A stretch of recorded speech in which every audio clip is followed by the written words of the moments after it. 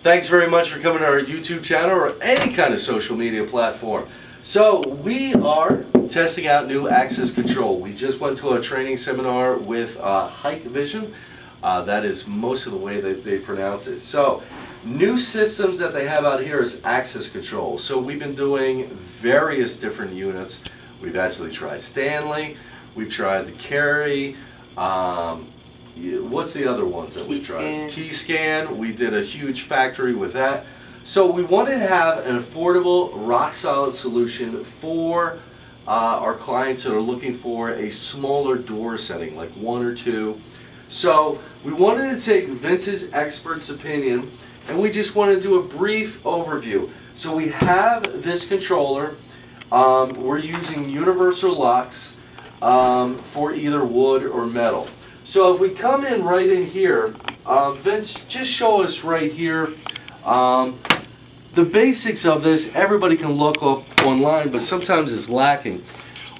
For our readers, which are these, we're going to put them in the wall, we're going to blast them into the wall, and this is where somebody comes up with a fob.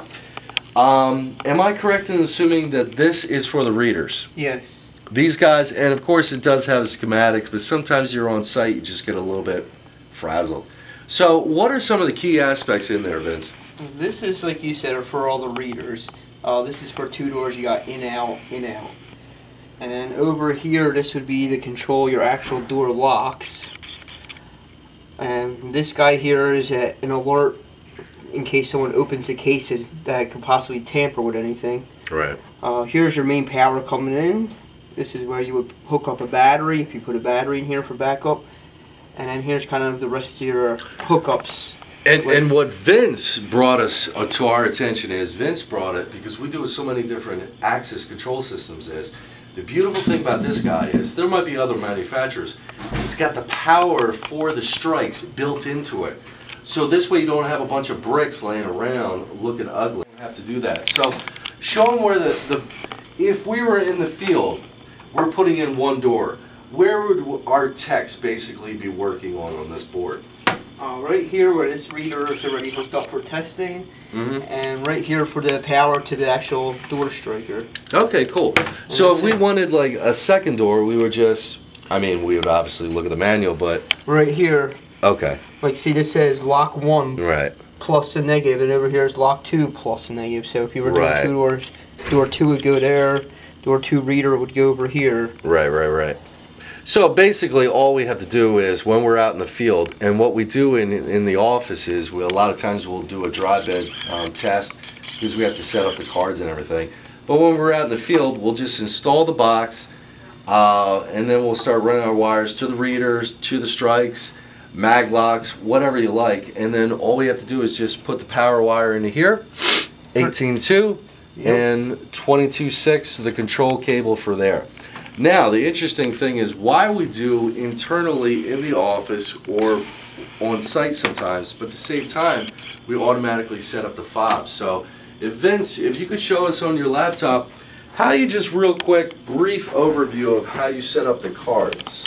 Okay, well that's pretty easy. You open up this software here called IVMS Client. Once you open that up, you get to this screen. You simply click on Access Control, and that brings you right here. And then you click on this guy here at the left where it says Person and Card. Simple enough. And then right here, right at the top here, you just hit Add. And you would type in the person's name, like say Test.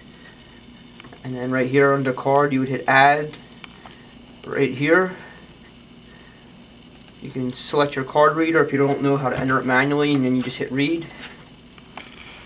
Scan the card. Oh wait. Ooh, let's get that on video. It's not. Now normally it would enter the number right here, but since I already put all the cards in, it just says it's already there. Normally it would just type it in. Yeah, Hikvision has this really great software. It comes with the access control, so it's free. Now for multi-sites that you're rolling out, you do have to pay a little bit for their, like I like to call it, their global or enterprise software. But a lot of times, access control, you have to pay a gazillion dollars for their software.